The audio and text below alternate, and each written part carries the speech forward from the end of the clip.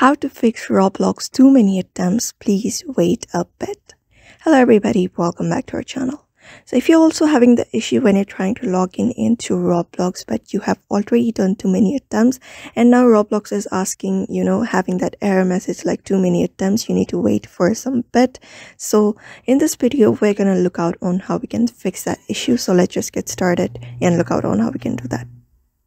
So first thing first, you may either have logged in using Roblox or the roblox.com browser. So if you have used Chrome, you're going to go to the settings, and after that open up your settings of your Roblox, and here under Roblox under settings you're going to go to privacy and safety, and we're going to delete the browsing history including the login details as well.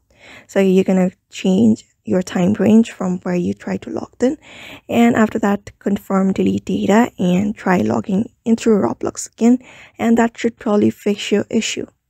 Otherwise, the next solution we can do is just restarting our computer and try logging in, and that is it. So therefore follow up the method and you should be able to fix your issue.